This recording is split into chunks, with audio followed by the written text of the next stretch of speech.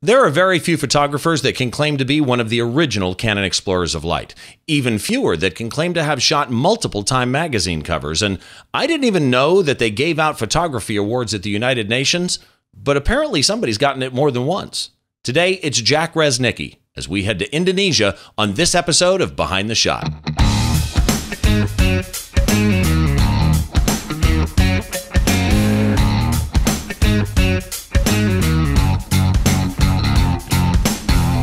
Hi again. Welcome to another episode of Behind the Shot. I'm your host, Steve Brazel. This is the podcast where we try and get inside the mind of great photographers by taking a closer look behind one of their shots, from conception to completion, all the challenges, stories, and questions that happen in between. And as always, if you like the podcast, please head by iTunes, leave us a review. It's always appreciated. And of course, you can always reach out to me if you want to. The easiest place is probably Twitter. It's Raz2, R-A-Z-Z-2 on Twitter. I try to answer everything, and I usually try to answer it too quick because I never sleep. So with that in mind, our guest today is somebody that's been on the podcast before. He, in fact, was on just the last episode, but he was on a kind of a special episode. We weren't talking about one of his photographs. In the last episode that he was on, we talked about copyright for photographers. I realized through some things that I was going through how important that is in photography from a behind-the-shot point of view. But as we were discussing the episode, I looked at him and I went, you know, you're one of the original Canon Explorers of Light. I need to get you on with one of your photos. And today is that day. Jack Reznicki, welcome to Behind the Shot. How are you doing? Very good, Steve. Happy to be here. It's so nice for you to join me. I appreciate you making time out of your New York schedule. You've been introduced on the show before when we did the episode with you and Ed Greenberg, which I'm going to touch on a little bit more here in a second. But let me just kind of set up. They can always watch that episode for the full detail info on you. But a quick setup. You're New York based, obviously. Yes. You are a commercial people and children photographer. Correct. So you have corporate clients. Can you give me an example of some of your corporate clients? Oh, I've had Toys R Us for well over 20 years. I've done ads for most of the major ad companies here in New York, L'Oreal, Crest, Sony. I did one of the original Mavica brochures when the Sony Mavica first came out. Okay, and then you've also done Wall Street Journal. I think you said Crest, but AT&T, Hyatt, Kodak. You get around. You also are an educator. Mm-hmm. You have lectures, you have workshops, and at the end of this episode, I will give information, or Jack will give information on the workshops that he does. You're also a Photoshop World instructor, Photoshop Dream Team instructor. How long have you been doing Photoshop World with Scott Kelby? Wow, quite a while. I couldn't even tell you. It's been over a dozen of those. And I started to mention Ed Greenberg because you are both a partner and a co-author of a book I have in front of me. Oh, and I forgot. I have a Post-it note on the section on registering your copyright. It is The Copyright Zone, a legal guide for photographers and artists in the digital age. And yes, I bought this copy. It's that good. It's one of the best photography books, and it doesn't even talk about photography in that sense. So amazing. You've been on This Week in Photo with Frederick Van Johnson. Right. You've had several Time magazine covers. And as I say, you're a published author. This was the one that really struck me, though. And I mentioned this on the last episode, too, but I got to hit it again. 2 times you've received something called the IPC, which is the International Photographic Council Leadership Medal. It's called Excellence in Studio Photography. And you got it at the United Nations. Yeah, which for me was very easy because it's about 3 blocks from my apartment. So it was a neighborhood gig, so to speak. The first time I got it, I was nominated by Kodak, back when Kodak was a well-known company. And the second time was from PPA, Professional Photographers America. I sat on that board for 10 years and was the president and the chairman of the board at various times. Of PPA, okay. I mentioned earlier, one of the original Canon Explorers of Light. Yep. But also Epson Stylus Pro, SanDisk Photomaster, and X-Rite Colorati. So you've got a lot of credentials behind you. Yeah, and I did some consulting for Leaf way back when in the original medium format backs. Okay, but obviously, as a Canon Explorer of Light, like my buddy Rick Salmon, you're a Canon shooter. What body do you shoot mostly? I'm sorry? What body do you mostly shoot? These days between two, depending on what I'm doing. The 1DX Mark II, which I absolutely love, and the 5D Mark IV. And I want to find the guy who names these cameras and beat them to a pulp. Yeah, I agree. Totally agree. It's the worst. But those two cameras, I like a big camera in my hand. I'm 6'2", and I like the feel, after all these years of a big heavy camera. And that's usually my go-to camera. But if I'm trying to travel light and I'm going around or various situations, I like the 5D. Okay. Yeah, I'm a 5D4 shooter and a 5D3 shooter, mostly because I don't like the battery grip size. But so let's get into your shot a little bit here. Okie doke. The photograph that we're gonna talk about really struck me when I first saw it for a reason I want to mention before I bring the photo up. The photo that we're going to talk about is so rich in color. Mm-hmm. And I don't know if that's just the nature of the location that you were. I don't know what it is. But first of all, just give me kind of a summary as I pull the shot up of where was this shot and why were you there shooting this particular image? Oh, it's a good question. This was done. I was hired by the Indonesia Ministry of Tourism to go photograph around different islands in Indonesia, but not Bali itself, because everybody went to Bali. They wanted to get other areas, so they took us to a lot of small villages. It was just wonderful, and the color was there. The color is something that I talk about a lot in my lectures, that certain colors and color combinations attract me. Just like a shiny object to a monkey. I mean, I see it, I'm going to go to it.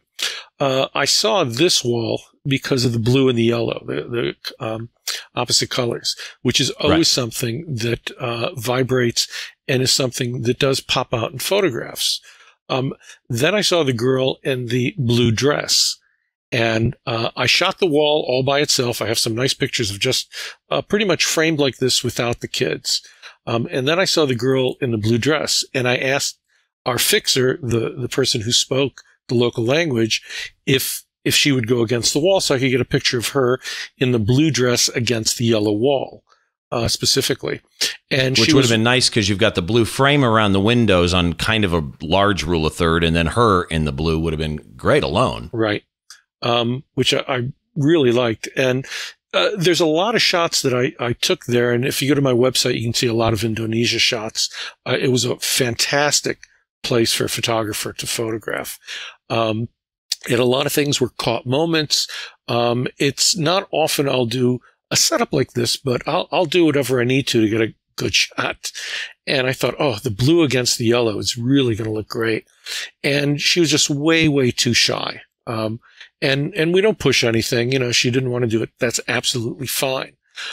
So then what I did is the little boys in there, especially the one who's laughing, looking up, was very outgoing and was very curious. So I started taking pictures of him. And I placed him in other areas, not against this wall, and took various pictures with him. We had a Canon speed light, and I did some stuff available light, some things with speed lights, and a little tiny portable softbox, which is real easy to take on these types of endeavors. Let me ask you about that. Because one of the questions I was going to ask was about the lighting. Because, and by the way, first of all, the young boy that's laughing and looking a different direction than the other three, right? Is you've seen this in portraits, for years and years and years. That adds contrast in and of itself. You have three band members looking forward, but the lead singer is blurry and looking a different way. Whatever. Yeah, that's what we call gesture. Say again? That's what we call gesture in a photograph. And that's a term that I stole from my friend Jay Maisel, who coined it. And it really explains it's that little something, that little humanism, that little spark in a picture that gives it some soul. And it's just a gesture. And a gesture could be somebody doing something. A gesture could be an inanimate object too. But in this case, obviously I shot more than one picture because I'm a photographer. Our famous last words is just one more. But the reason that this was the one that I used was specifically that, because of him looking up at. So do you know, was this all natural light, or did this use the speed light and softbox? No, this was all natural light. I know that. Okay, because one of the things I noticed, this is one of my weird little quirks that I do, is I always look for shadows. Indicator of how they lit it. Did they add extra light? Whatever the case might be. There are no, that I was able to find, shadows that tell the tale of what lighting you used here or where the sun was coming from. Look under their chins. And I always look at noses, but look under their chin. You can see the soft light. It's an overcast so day. Is the sun almost, is this like noon? It's the middle of the day. So yeah, I'm going to guess that it probably was midday sometime. And not a sunny day necessarily. There was some overcast. So when you're shooting a shot like this, you got your Canon camera. Any idea what lens you might have been using here? Oh yeah, my what I call my desert island lens, my walk around lens, which is the 24 to 105. And the this was F4, which was my go-to lens on concerts even for years. Yeah, I call it my desert island lens. If you were stuck on a desert island and only had one lens, which lens would you use? And that's my desert island lens, which I stole from the King Biscuit Flower Hour when they used to talk about desert island albums. You just aged yourself. And the scary thing is I knew the reference. So that's not a bad thing. But anyway, when you're shooting, go ahead. I just wanted to get back to the shot on how we put it together. So I photographed that one boy, and then his friend, who was a little shy, the other boy, came in. And then showing them the back of the camera and what I'm getting. And they laughed and then the girls came over and wanted to see what I was getting. And so once I did that, then I asked the fixer again, could you get them to stand against the wall? And so after spending some time with them and interacting with them and showing them what I was doing, then that broke through, and that's how I was able to get them against the wall. So you actually, I'm trying to search for the word trust is the thought that's coming into my head, but you built trust with them to where they felt like they could go up there and literally pose. Absolutely. Interesting. So how much of, but any communication you did had to go through the fixer. Oh yeah, absolutely. Remember, 25 years or so of shooting with Toys R Us. I've done a lot of shoots with kids. So, you don't have to speak the language. You just have to, I tell people the best photo equipment you can have with you. What piece of equipment really, really helps you going on these things? And that's a smile. It's your attitude and the way you approach things and not be pushy, and, your demeanor and a smile, and you can get a lot of things done. I mean, it's a very friendly country. People were really, really nice.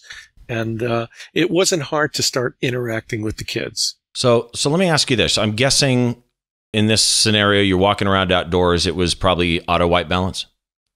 Yeah, in this case it is.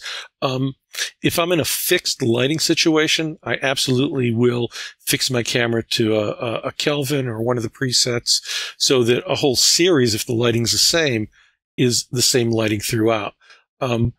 Auto white balance I'll use where I don't know what's going on or what we're going to face or what's going on. It's also a good solution. The problem in a fixed light situation is if I'm doing something like this and suddenly the girl in blue walks out or the kid in red walks out or walks in, it changes the white balance because it's based on the camera trying to align all three channels the best it can. So if something changes, it'll change the white balance slightly. Okay. But in a case like this, yeah, auto white balance. Single point, single shot focus, I'm guessing? In this one, it was single point focus, but these days, honestly, I'm going into the 9-point where it'll focus on my point, but if I'm hitting something that doesn't have enough contrast, which is how the autofocus works on these cameras, it'll search for the closest box near that. So you're not doing a zone, you're doing the one on Canon. I know this because of the 5D4 has it, where you choose a point, but then you have focus assist points around it. Right. There's one that'll have 4 assist points and there's one that'll have 9. I go right to the 9 on these types of things. Now, if I'm in the studio and things are very controlled, then I'm going to go with single point. Okay. And what about metering on this? Would this have been evaluative? Oh yeah, absolutely. Okay. Evaluative is knowing the metering system very well in the camera. To me, is smart metering. It's taking in a lot of consideration, and it saved me on a couple shots sometimes when it's been heavily backlit, and I suddenly got into a situation, which happened in Africa once, where I like to walk around on these types of situations sometimes where the sun might be going in and out, or I'm going indoors and outdoors. And especially if I'm shooting in a traveling vehicle, which I love to shoot from, drive-by shootings, because you can really get slices of life that way sometimes. I set my camera to auto ISO. And it's one of the things that I talk to in my workshops quite a bit that a lot of people don't use. And I think it's one of the best features in your camera these days. I can fix my shutter and my aperture to exactly what I want. So if I'm walking around doing something, I'm going to probably start at 7/50th of a second at f8 all over. And I'm just going to let the ISO float, because I don't care how high the ISO goes. If I don't have a sharp image, I'm not going to use it. So I might go to 1,000th of a second or 1,500th of a second if we're in a car. Walking around, 750 f8 is about what I usually go, and let the ISO float. To me, that's a smart camera. The evaluative metering is smart metering. And the story I was getting to is I was in Africa shooting outdoors in a Maasai village, got a great shot that's actually the lead shot on my website. And then they took us into this little hut that was a schoolroom. And I didn't look to change my settings. I walked in and boom, there it was, took a quick shot. That turned out to be the shot of that session inside. And I looked at my camera, and without readjusting everything, it was at 26,000 ISO and still held up really good. And the evaluative metering saw that it was a backlit situation and took that into account and saved my exposure. Interesting. Really interesting. So, I'm curious, there was another thing that was interesting to me on this shot that was a design choice, of you, the photographer, and the editor. And that is the fact that this shot is, and correct me if I'm wrong, but I tried to do the math on it. It's an 8x10 crop.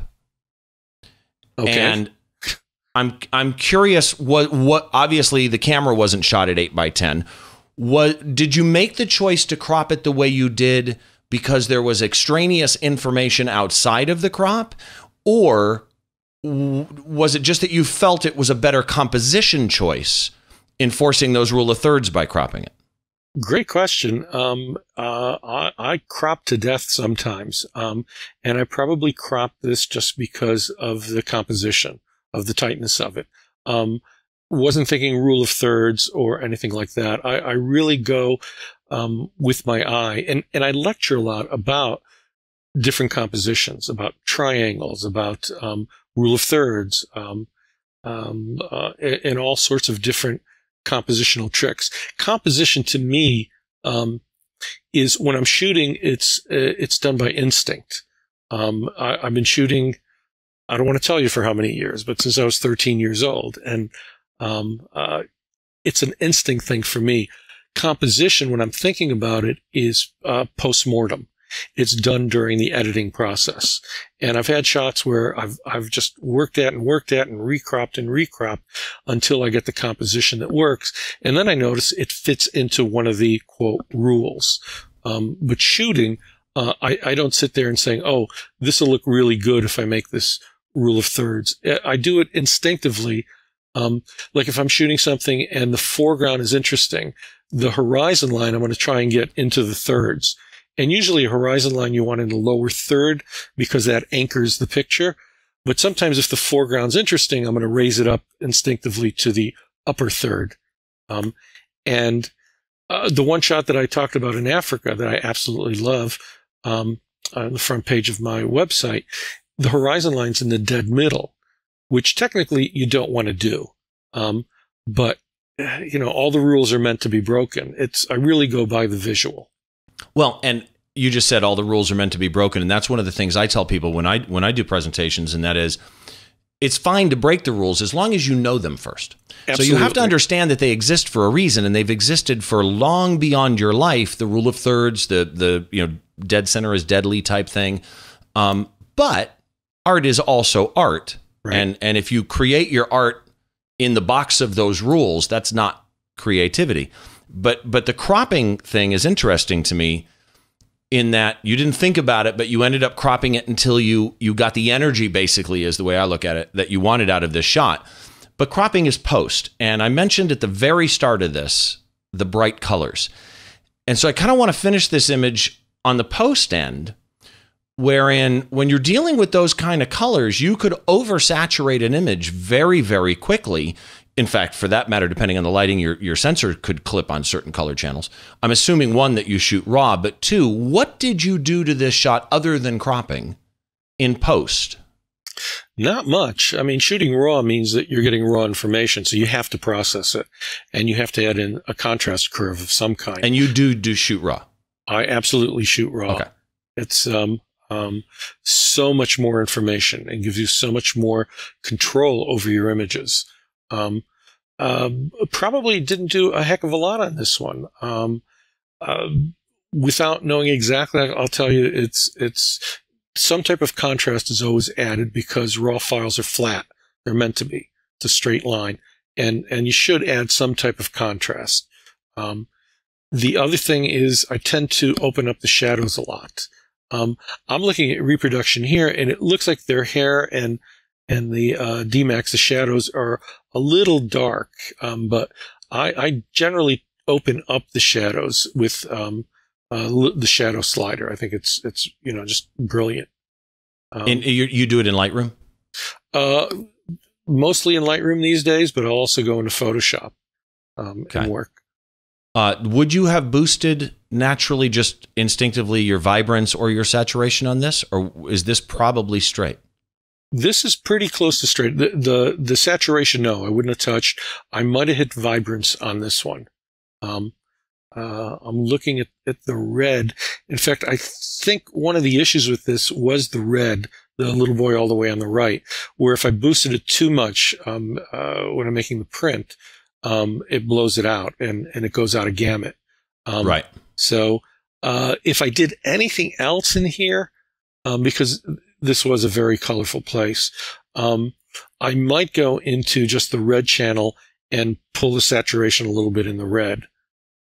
Did you, to your knowledge, did you dodge or burn, or do you normally, would you dodge or burn or vignette, a slight vignette, any of these things? I love to do slight vignettes. I don't think I did on this one. I might have. Doesn't look like it unless it's one of those ones like there's a couple people I know online that do it. Matt Kloskowski does just literally, -5, and it's not visible, but it's visible when it's not there, Yeah, it's, you really don't want to notice it, but putting in a slight vignette rounds out the picture and keeps your eyes into the center where you want people to look. It's, our eyes, and I do this on my lectures a lot, our eyes go from dark areas to light areas.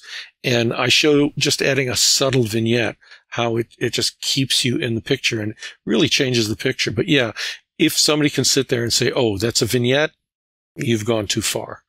And the one I like, and we're going to probably lose when I'm going to lose when the Mac OS High Sierra comes in, is the Nik software. Their light and center, darken edges, I think, is just one of the best features in Nik. Well, and one of my favorite plugins is the Nik Color Effects Pro, the Pro Contrast. I love the Pro Contrast plugin for the type of photography that I do, and the fact that Google just announced that they're not going to update it is heartbreaking to me. But oh, it's just terrible. And High Sierra is going to 64-bit, and they're going to eliminate a lot of 32-bit. And while Nik is still working for me quite well, I think that's going to go to the wayside. It very well could, yeah. I'm looking forward to High Sierra, and for those that don't know, it's a Mac operating system like you have Windows 10. We have Mac Sierra now. It's going to High Sierra. So, Jack, I have by the way, I have an old tower that I'm hanging on to just for that reason. What, a Mac tower, a Mac Pro? Yeah, I have the old cheese grater Mac. I'm sorry, the old cheese grater style Mac. Cheese grater? I never heard that one. Yeah, the big silver box that looks like a cheese grater on the front. Yeah. I have one of those that I'm hanging on to just with older versions of Photoshop, just so I can use the plugins. Smart move. Good reason to have it. So we mentioned earlier that you do workshops, and I know that they're on your website, but just give a quick synopsis, if you would, of the workshops that you do. I don't do that many. This year, the only one I'm doing is a portrait workshop in Silo City, Buffalo, which will probably be over by the time you broadcast this. But the only other one I have coming up is going to be a small group going to Myanmar, formerly Burma, in December 2018. And any of the information's on my website. They can find dates, everything there. Absolutely. There's a little icon they can click. It'll take you to the page that explains what we're going to do day by day. And if you go to thisweekinphoto.com, find the Behind the Shot podcast, the shortcut that I created is just behindtheshot.tv. If you go there, find this episode. The blog post will have all of Jack's links as well. Jack, to find you online as people want to look you up, obviously the copyrightzone.com is your project with Ed Greenberg, the attorney from New York, and the book is available on Amazon. I'll have that link online. But also, what's your normal website for your photography? If you can spell my last name, it's just that, which is Reznicki.com, which is REZNICKI. I love the fact you closed your eyes and had to think about the spelling. So everybody puts in an S. It's like they want to do RES, but it's REZNICKI. Okay, and then on Twitter, you are Copyright Jack. Right. On Facebook, Jack Reznicki, and on Instagram, where I follow you on Instagram and Twitter, actually, it's just Reznicki. So people can find you really easy. But again, just go to thisweekinphoto.com, find the Behind the Shot podcast. I'll have all the links on the page there for you. You can just click them. It makes it really, really easy. But I do suggest follow him on Twitter, follow him on Instagram, because literally one of the best photographers that there is around. And watching his feed come through, you will learn just by watching what he puts online. So again, Jack, thank you. Aw, wait a minute. Yeah, actually, you are a little bit. Again, I can't say thank you enough for your coming on, because this is your second episode. We did the one with Ed on copyright that was over an hour on copyright information. If you didn't see that episode, you got to see it. Yeah, it didn't feel like an hour. It really zoomed. Yeah, but it's such good information. So again, taking your time out again today, I really appreciate it. And for everybody else, make sure you subscribe to the podcast, either in iTunes, the Google Play Store. That's the easiest way for you to make sure you never miss an episode. And again, drop us an iTunes review if you would. Always appreciate them. Just be honest, whatever it might be. My name is Steve Brazel. I'm your host. This is another episode of Behind the Shot, where we try and get inside the mind of great photographers by taking a closer look behind the shot.